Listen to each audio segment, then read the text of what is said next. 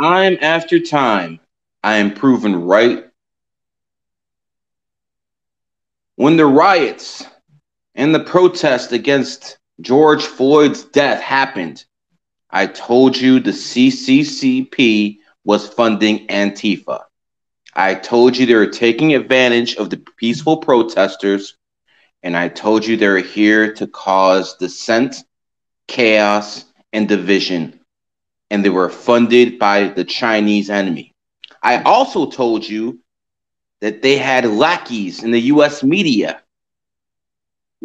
And what happened? I am proven right time after time. The Daily Caller came out with information today that the CCP has been giving the Washington Post and various other liberal news agencies money to spin their propaganda in the US.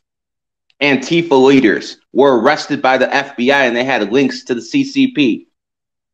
Time after time, I am proven right with this garbage of the CCP. People better fucking wake the hell up and understand that I'm the fucking one of the only people who actually knows what the fuck is going on.